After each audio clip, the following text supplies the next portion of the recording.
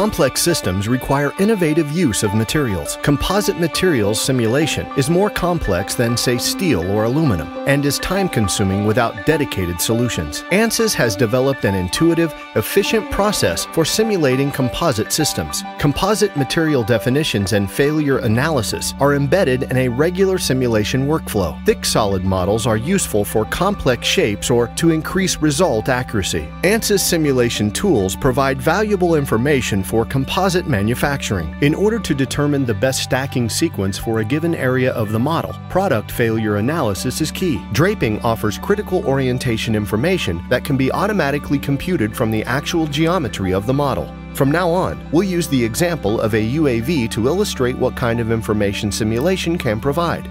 A number of graphical tools are available from Ansys Solutions to understand the thickness distribution over the entire model or section cuts for a local view of the plies. At the same time, local material properties can be computed. Once the model is defined, we need to define model loads. For realistic models, loads are generally due to external effects, such as aerodynamic pressures. The engineer can automatically map the results of the flow analysis onto its structural model from a simple drag and drop that will link both analyses. Once loads have been applied onto the structure models, stresses and deformations are computed. A thermal analysis can be conducted on the structure's model and passed as a boundary condition for the structural analysis to compute thermal-induced deformations and stresses.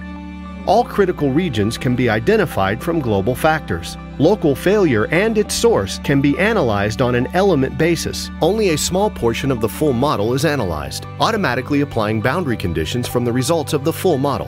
Delamination is also a phenomenon worth investigating as a potential mode of failure, when traction or shear forces exceed the resistance of the bonding between plies. Engineers may also need to include additional physics behavior, such as thermal effects induced by electromagnetic systems. Stealth behavior or radar cross-section can easily be computed. Engineers may also want to investigate the effect of blast and explosions on the survivability of the system being simulated. Simulation is used to find the right design of a given product. When using a single geometry for all disciplines, it is easy to investigate the effect of a geometry change. For example, a modification of the airfoil shape. Shape modifications are automatically populated to all simulation models. This will automatically modify the geometry shape for the composites and structure models, for the fluid analysis model to update the pressure fields, for the update of the structural response for vibrations or strength analysis, and failure analysis of the composites. Solutions for all physics are automatically updated for the engineer to understand the change in performance for fluid flows, vibration, strength, and composites failure at the same time.